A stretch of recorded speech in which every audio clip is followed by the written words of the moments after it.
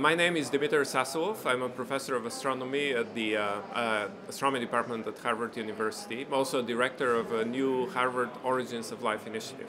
DLD is one of the most exciting conferences ever, and one of the things which happened this morning was the space breakfast. So it was something which brings our dreams about going to space to reality. There were 4 of those people who are actually making it happen on the business side, and we discussed everything from how do we make it happen, when does it happen, and things like, well, what do you do if you get space sick or something like that. It's very exciting. The breakfast was packed, there was no more space, and the people who were on the panel were Peter Diamandis of the XA X Prize, George Whitesides, the CEO of Virgin Galactic, Eric Anderson, who is the head of the company that will take you to the moon, and of course Esther Dyson, who herself has already gone through the training for an astronaut. Well, today is a big day for me. It's the day when my new book is being published, The Life of Super Earth. It's a book that I'm really excited about because it discusses 2 major game changers that are happening as we speak, which are a synergy from the biological life sciences and from the physical sciences, mostly astronomy.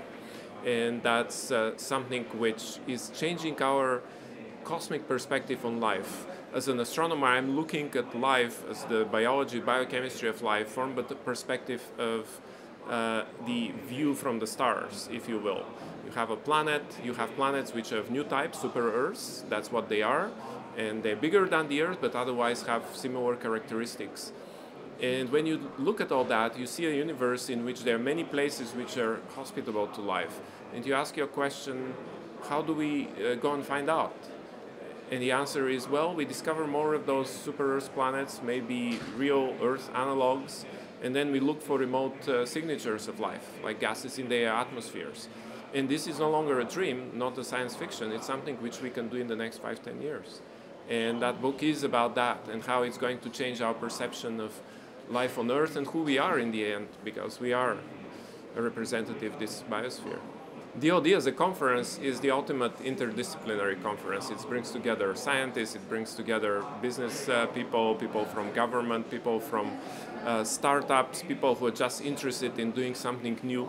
And when we talk about exploring space, understanding new planets, looking for new features of what we understand about life, we are really talking about innovation.